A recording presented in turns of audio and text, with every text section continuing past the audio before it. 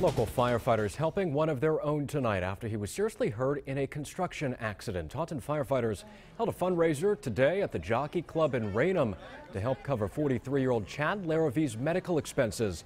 Larivee was off duty when he fell from a 3-story roof in Taunton back in July while doing work on that roof, injuring his spinal cord. Organizers say he cannot walk or use his arms. The firefighting community is, we're pretty tight.